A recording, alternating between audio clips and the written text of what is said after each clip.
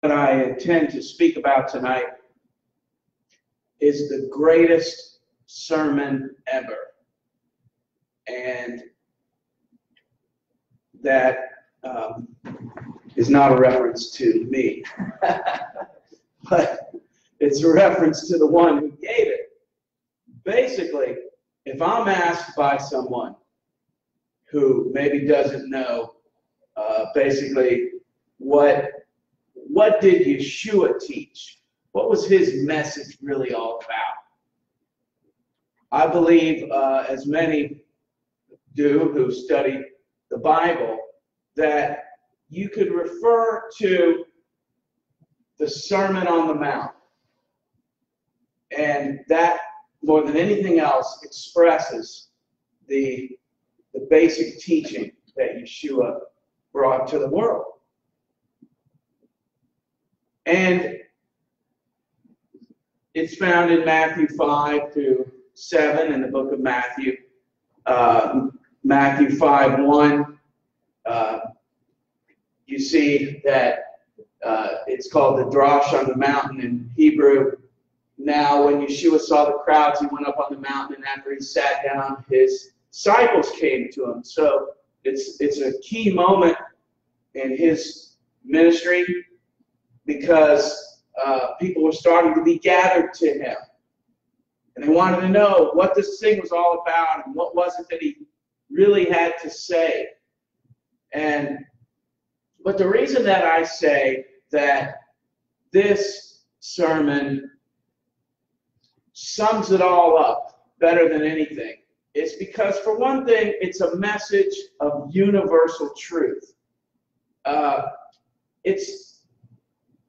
It expresses a principle of truth that anyone from any faith or religion or nationality can and probably will agree with, regardless of what they might think about a man who was Jewish named Yeshua who lived 2,000 years ago. And obviously, we in Messianic Judaism believe that he is the Son of God and the Messiah. But even if you put all that aside and just look at what he taught, because obviously lots of people in the world don't believe that about him, but they would still agree with the universal principle of his message as expressed in that particular moment. That's called the Drash al-Hahar, or the Sermon on the Mount, because it addresses and answers a simple question of what it means to be something that practically everyone is interested to be. Happy. Happy. Or, as some of the interpretations translate it, blessed. Blessed. Or blessed. Which, it's just a different translation of the Hebrew word ashrei, which can mean happy or blessed. It's really expressing the same thing, because happy people know they're blessed, and blessed people are happy. To boil it down, this sermon could be called the Here's How to Be Blessed sermon. The Sermon on the Mount, or the Sermon of How to Be Blessed, quite simply, in a nutshell, is based on this same principle that Moses wrote in the Torah from Leviticus 19, verse 18. It's stated a little differently there, but it says, "You're not to take vengeance nor bear any grudge against the children of your people, but ve'ahavta l'reacha kamocha." And we said that earlier in the service when we did the Ahavta prayer. You shall love your neighbor as yourself. It's an important principle of the Torah, but Yeshua took it to another level. Because the way that he presented it is, this is not going to be applied only to your kinsmen, as it says in the verse from Leviticus, you should not bear a grudge against the children of your people, love your neighbors yourself, but it's not going to be applied only to your kinsmen, only to your own people. But as Yeshua presented it, what good is it if you love only those who love you? If you love only those who are family to you? He says it in a way that we who are happy, we who are blessed, must apply love your neighbor to all mankind, which implies that there is this thing that we could call the brotherhood of man, or the family of man. That's taking it to a level that goes a lot further. He even goes so far as to say, Matthew 5:43, this is part of the Sermon on the Mount. As I said, it encompasses 3 chapters as it's recorded there in the book of Matthew, but he's really saying generally the same thing throughout. You've heard that it was said, you shall love your neighbor and hate your enemy. But I tell you, love your enemies and pray for those who persecute you, so that you may be children of your Father in heaven. He's ratcheting it up to a level, not only that there's the brotherhood of man, that we should love our fellow man as our brother, without regard to whether he is our kinsman or not. But moreover, he's saying even love your enemies. Pray for those who hate you and persecute you. What kind of teaching is this? And moreover, who can do it? And first, I would say, no one can completely. But secondly, I would say, the more that we do it, the more we're blessed and the more we're happy. Because this is the wisdom for how we overcome evil. Resist not evil, but overcome evil with good.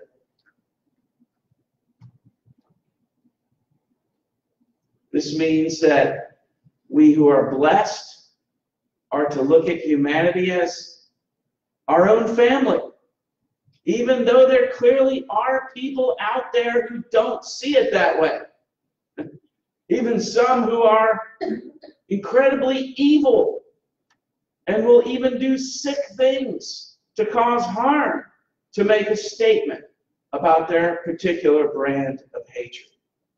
Still, the people who are blessed, the people who are happy, are the people who see it the way that Yeshua presented it on the Mount, who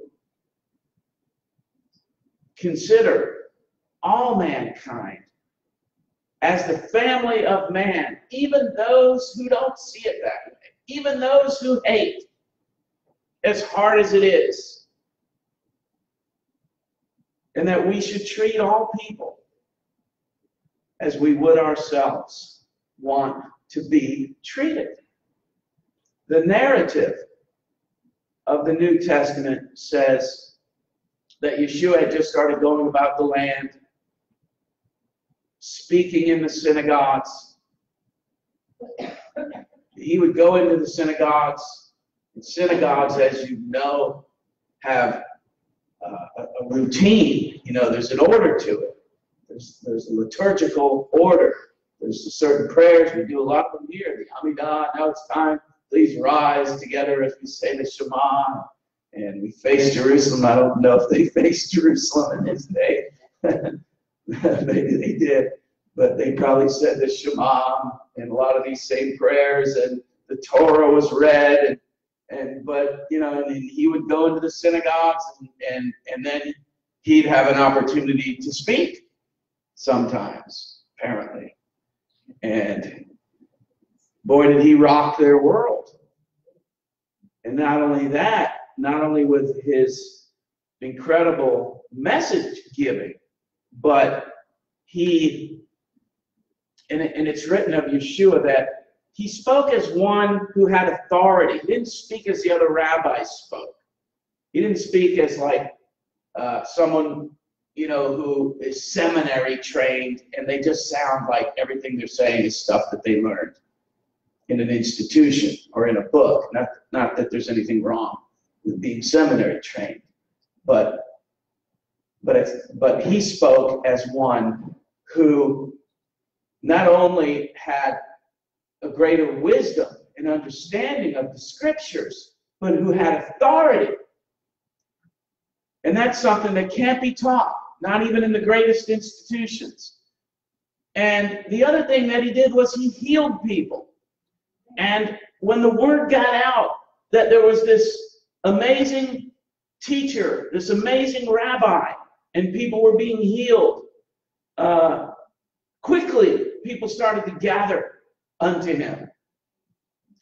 And the question was arising, massacre. You say in Hebrew, you go to Israel, you hear that all the time, because Israelis are so kind of in your face. The Israelis are very aggressive and confrontational, but in a nice way. It seems confrontational to us, but it's perfectly normal to them. And you'll hear the expression often, massacre, what is this?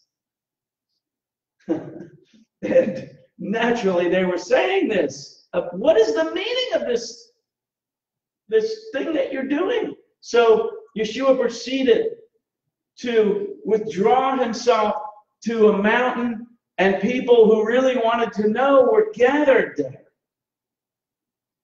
And he'd already been going around saying, repent, for the kingdom of heaven is at hand. But what in the world does that mean? How's that? Well, now he's going to say fundamentally what this message of the kingdom of heaven is all about and how one can participate in it. And he begins this sermon with this amazing word, ashrei. Matthew 5, verse 2 through 6. Ashrei, which means, as I said, happy or blessed, if you prefer. Blessed are the poor. And see, it's just the opposite of what you would think.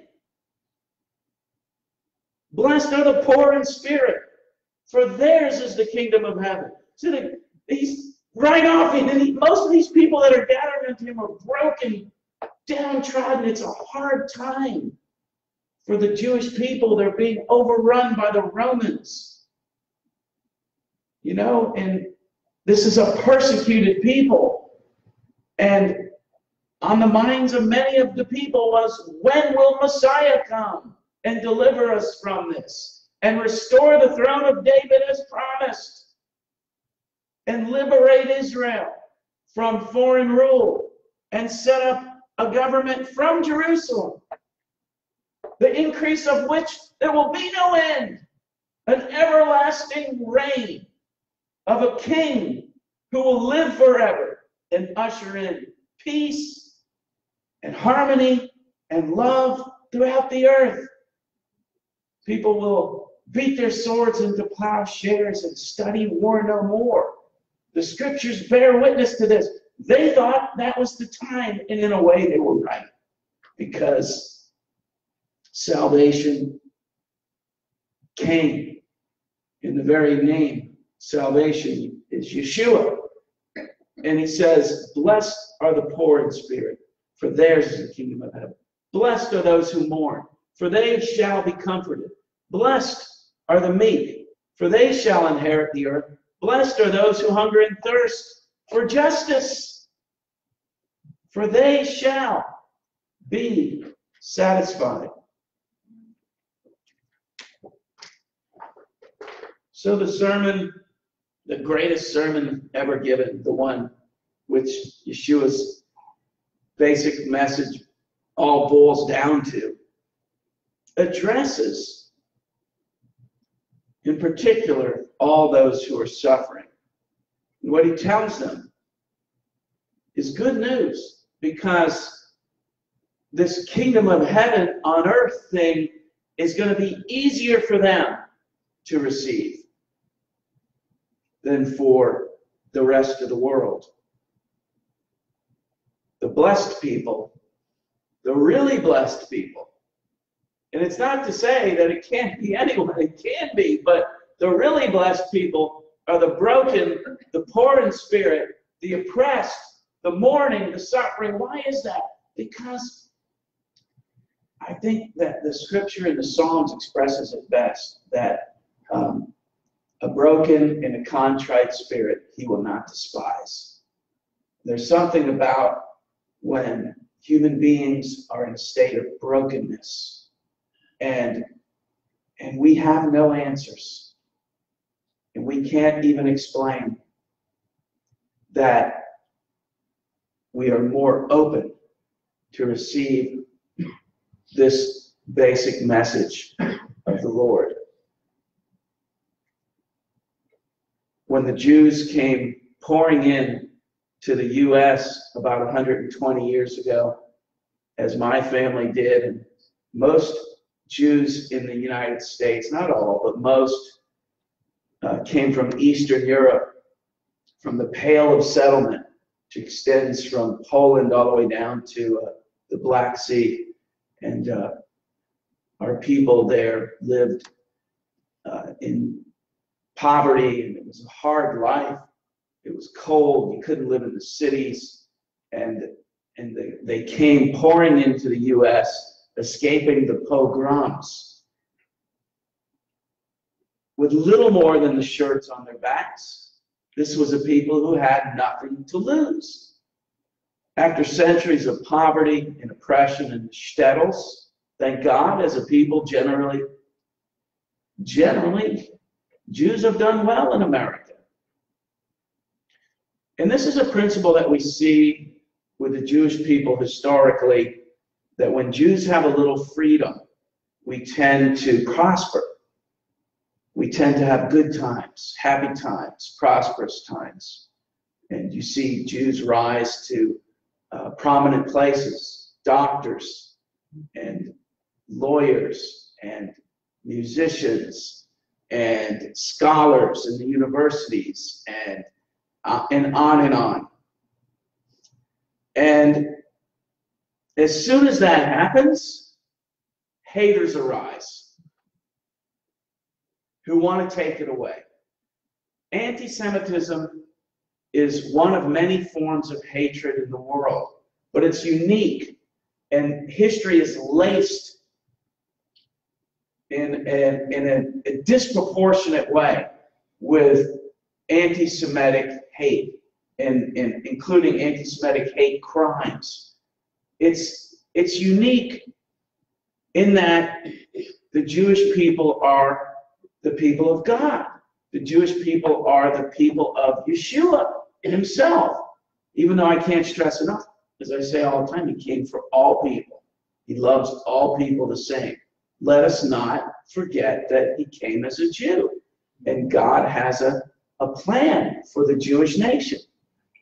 He used the Jews to bring the good news to the rest of the world, and on and on. This is not a night to get into all that, as I often do, but you know, that needs to be said. And it's an odd thing, because there's something about Jews, as long as they're impoverished and miserable, it's okay, but as soon as Jews begin to do well, somebody rises up and wants to take it away. After the Holocaust, as Jews poured into Eretz Yisrael in fulfillment of a 4,000-year-old prophecy, a promise made by God to Abraham I will give you the land of your sojournings, the land of Canaan, to you and your seed after you as an eternal possession. And it was confirmed by the prophets hundreds of years later. After the Holocaust, this was a broken people pouring into the land of Abraham, Isaac, and Jacob. Poor in spirit, mournful, hungry for justice, not a friend in the world, but a people which had nothing to lose. The state of Israel has done amazingly. In the annals of history, this fledgling nation has become a world leader in record speed, a mighty nation with a mighty military and a robust economy. The state of Israel is inventing new technologies every day. If you go up and down the coast from Haifa to Tel Aviv, there's tech startups all up and down the coast. Given some freedom, Jews tend to do well, tend to prosper, and then haters rise up who want to take it away. And this is what we see in Israel over the last 70 years. A nation that keeps prospering, a nation that doesn't want to hurt anybody, that wants to be a blessing to mankind, but haters gotta hate. And haters who hate the Jews are motivated by this bizarre motive that can only be explained as some kind of envy. And it's this ideology of anti-Semitism is an ideology of losers. Because rather than look to the example of what God has blessed and be drawn to it, rather than look to the light and be drawn to the light, there are some people in the world that want to snuff it out instead. Does that make sense? Someone will always say, oh, he's just saying that because he's a Jew. Well, that's not true. And I know many of you here tonight who are not Jewish by birth would say exactly what I just said because you know it. There are always these haters that rise up who want to take it away. God's grace is amazing. He makes his sun to rise on the evil and the good, his rain to fall on the just and the unjust. God loves all mankind. But anti-Semitism is a strange thing. And oftentimes, I think the Jewish nation represents the Word of God in living color. And as Matthew 5:11 says, blessed are you when people revile you and persecute you and say all kinds of evil against you falsely on account of me. Or we could say, on account of the Word of God. Rejoice and be glad, for your reward in heaven is great. For the same way they persecuted the prophets who were before you. This is that same principle of love your neighbor as yourself. Because God loves everyone. He makes his rain to fall on the just and the unjust. Well,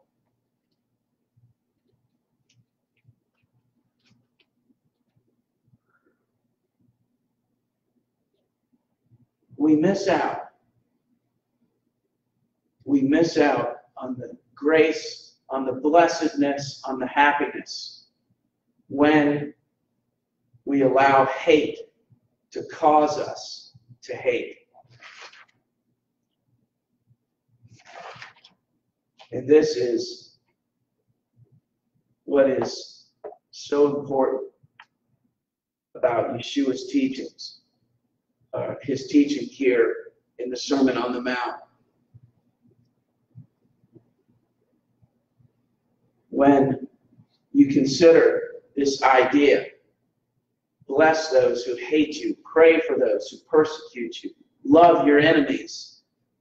We're being asked to follow a law that is totally contrary to human nature. It's something that I think that the world would scoff at, that the world would say, that's ridiculous. But Yeshua says, pray for those who hate you. This is all from the Sermon on the Mount.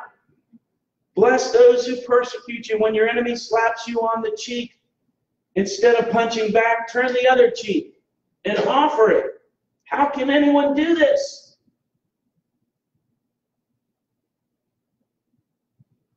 And as I said, no one can completely. But the more that we can, the more blessed we are. And the moments that we're tested most is when we're hated and reviled and persecuted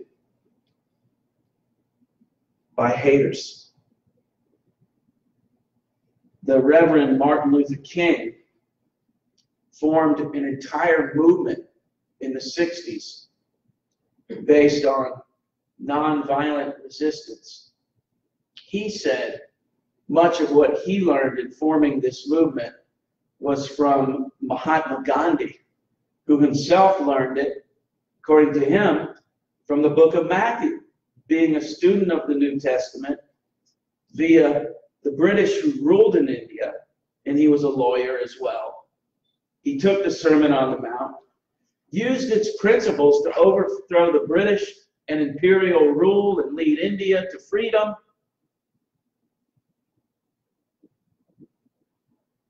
But he suffered brutally. Gandhi was beaten and imprisoned, and Martin Luther King went through plenty of that as well, and was assassinated at a young age. So yeah, occasionally great men come along and prove that these principles can work up to a point, but who can live by them? Not many.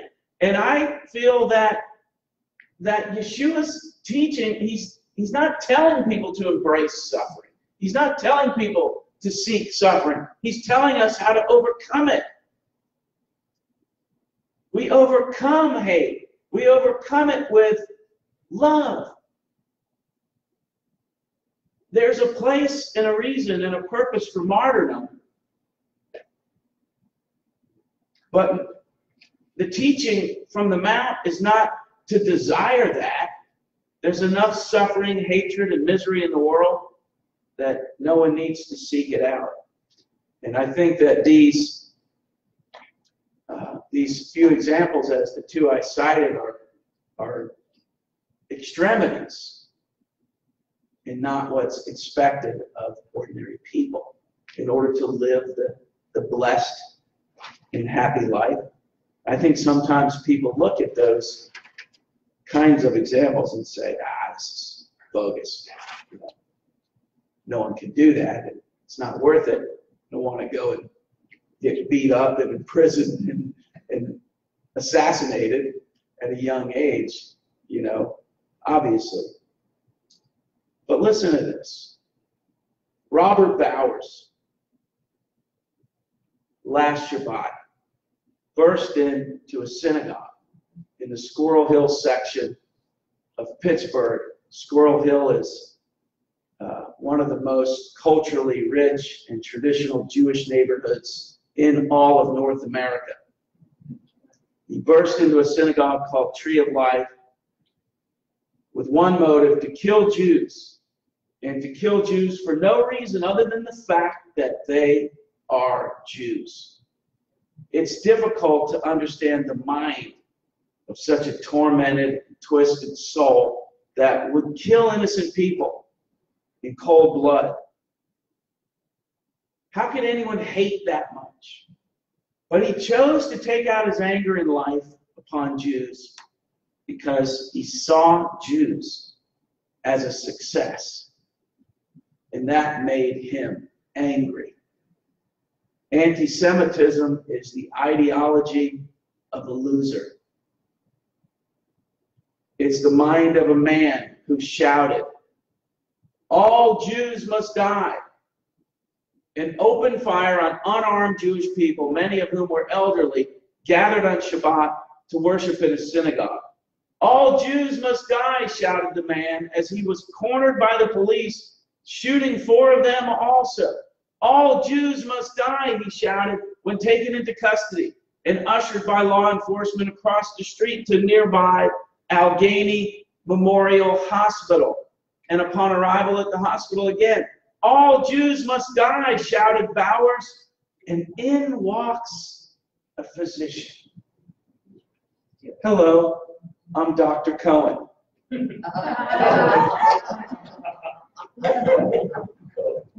In this perfect twist of irony is so perfectly illustrated the outright stupidity of anti-Semitism, an ideology of hate directed against the people for no reason other than their success as a people.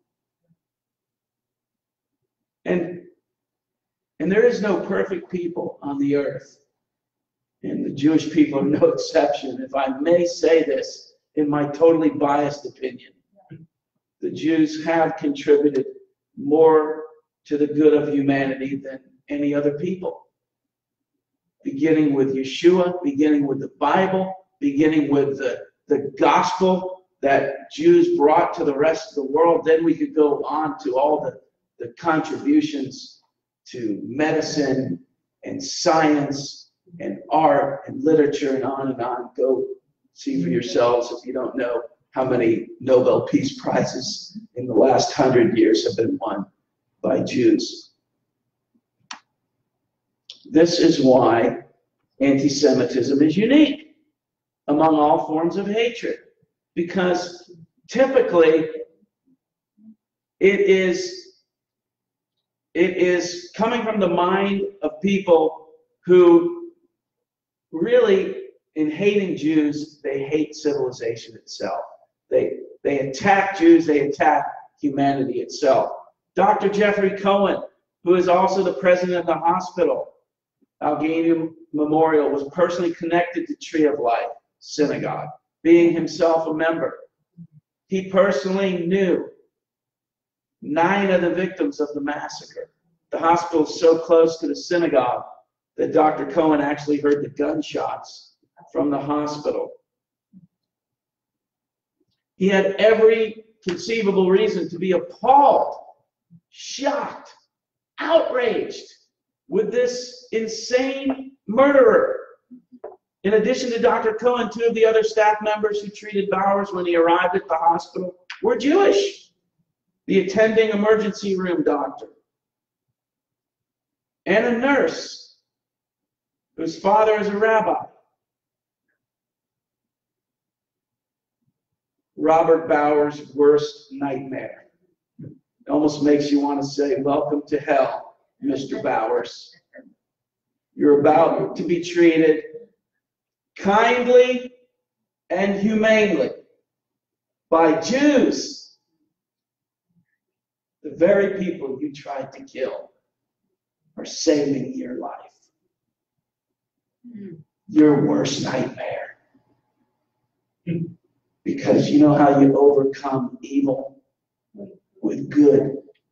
It may not change him, but it's healing to the ones who do it. Sometimes it changes him too. I don't know. We can only do our part. And it isn't easy. And it wasn't easy for Dr. Cohen or the other 2 to treat this man humanely and kindly.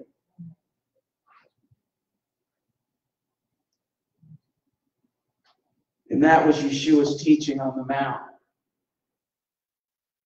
He said it different ways. Love your neighbor as yourself. Love your enemies. Pray for those who spitefully use you and persecute you. Resist not evil, but overcome evil with good.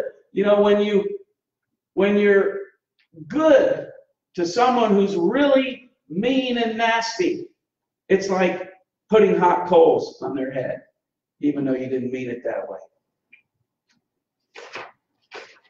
overcome evil with good. So the story goes on as this demented and wounded man who just murdered a slew of Jewish people in cold blood at the synagogue across the street went on declaring all Jews must die. Dr. Cohen said to Bowers, we're not here to judge you. We're not here to ask, do you have insurance or do you not have insurance? We're here to take care of people that need our help.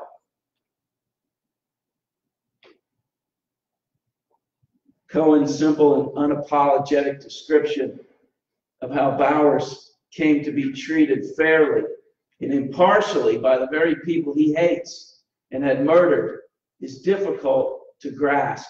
But I'm saying it's the reason that people who hate Jews hate Jews.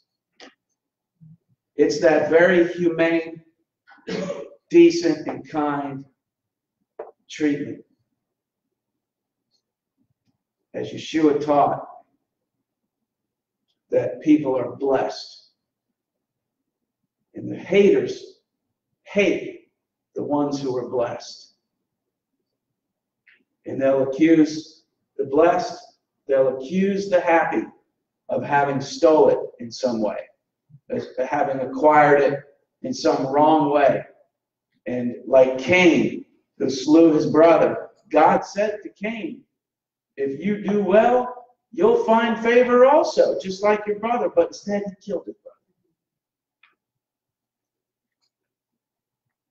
God is speaking to the whole world right now.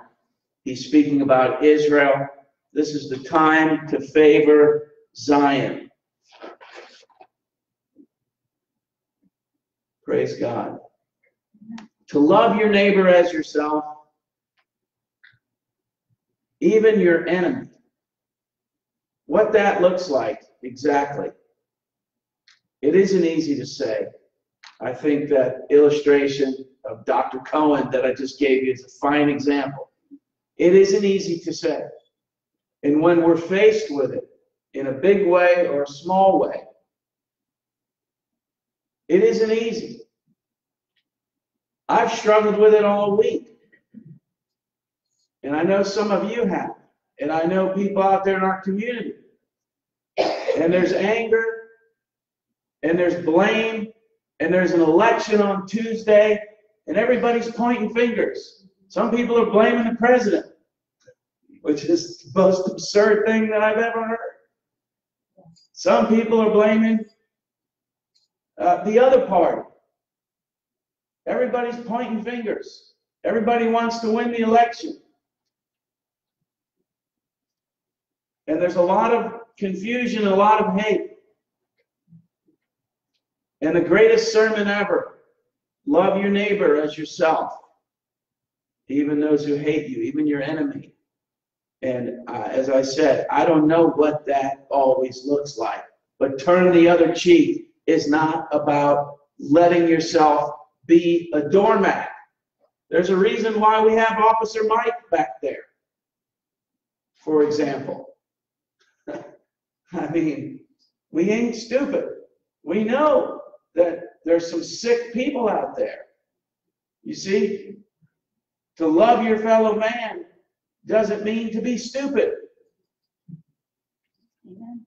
When the state of Israel has the opportunity to sit with its enemies at a table and negotiate peace, they'll sit at table and negotiate peace, or at least try. But I'm telling you something, especially with Prime Minister Netanyahu, Israel will not sit at that table and negotiate from weakness. They will sit and negotiate from a position of strength. That's wisdom.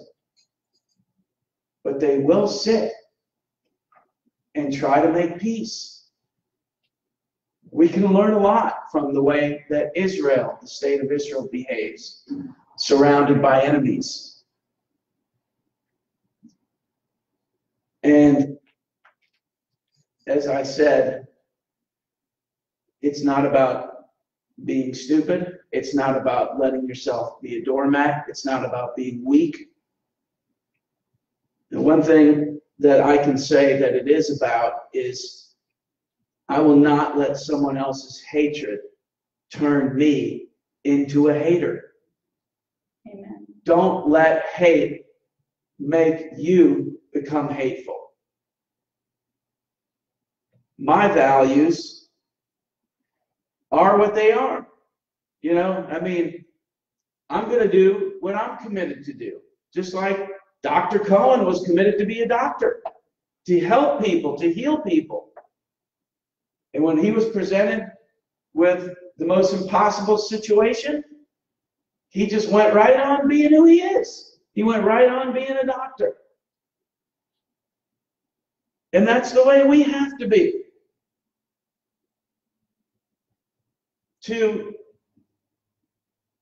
forgive and to bless and pray, even for hateful people, doesn't mean that we don't oppose hate. And as I said, I won't return hate with more hate, but that's not to say I won't oppose you if you're hateful. I will oppose you. I will oppose hate, but I will not hate you. I will not return hate with hate. I hope that makes sense to you, because that's the only way we can understand this teaching that says to love everyone, to see all mankind as our family, as our brothers. Even when we think about what I could only describe as the lowest scum, a man like Robert Bowers, who murdered a bunch of people in cold blood. It doesn't do any good to become hateful, but it does a lot of good to oppose the kind of people and the kind of groups that a man like that belongs to. So that's the message of the Sermon on the Mount. It's a hard message, but it's a message of love, and it's a message of truth, and that's where the power and the glory and the kingdom is for all who will follow it, will be blessed and have peace. Shabbat shalom. Shabbat shalom. Praise the Lord. And thank you for coming tonight.